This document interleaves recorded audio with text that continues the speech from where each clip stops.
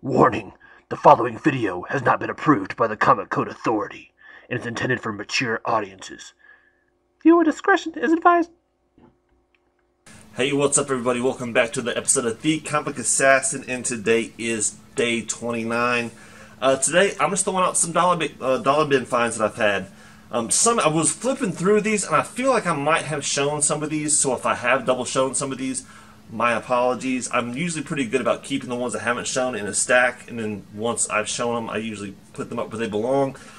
But I have a feeling that some of these might have been ones that I have shown in the past, so please forgive me. We'll start off with another one-shot, so hopefully you checked out my one-shot video from yesterday. This is Wolverine Cable, Guts and Glory. Alright, there you go. Nice thick book. Looking forward to reading that. I'm not in the best condition. Some of it can be cleaned. You can tell there's dirt that could be cleaned if I really wanted to. I'm not that really worried about it, to be honest with you. I'm more worried about the read more than anything. But for $1, hey, what can you do? Here we go. This is The Incredible Hulk. Number 33, I guess, for that volume, but 507 for the Legacy. And this is the 100-page monster. Alright, so yeah, whenever I find these bigger ones, especially you know, if it's a special or something like that, I really like the artwork on that one. Got that one. Another one shot. This is The Adventures of Captain America, Sentinel of Liberty. This is one that I feel like I've shown before, but there you go. Pick that up. Some Alpha Flight. So Alpha Flight number 2. As well as Alpha Flight number 3. Just some minor keys in the Alpha Flight run, which that's pretty much all Alpha Flight is you really just get some minor keys. Rogue number 1, just once again, just for that nostalgia's sake. A nice foil.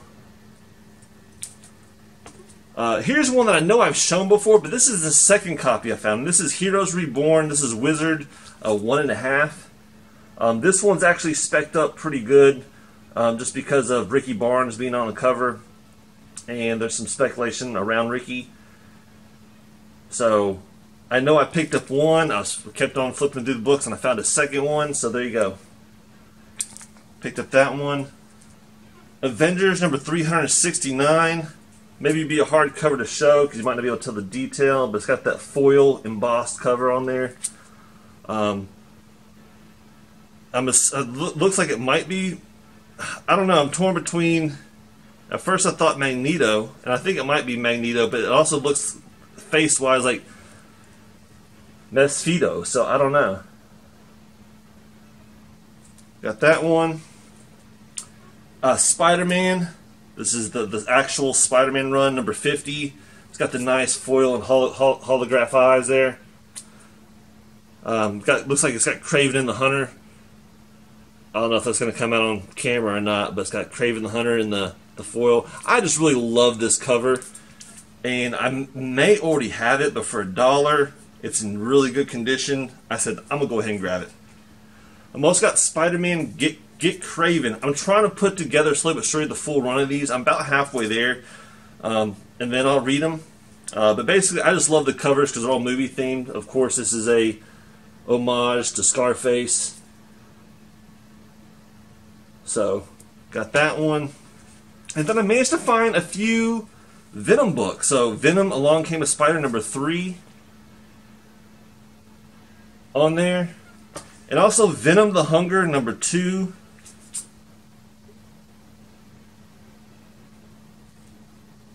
And then Venom the Hunted number 3.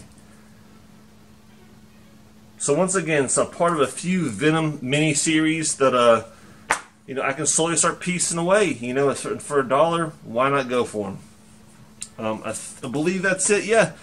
So I got a few more to show later on, but that's what I'm gonna show for today. Quick and easy, day 29.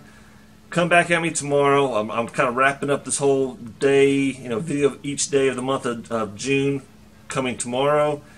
And with that being said, y'all, let me know what you think about these books, and I'll check y'all later. All right, peace.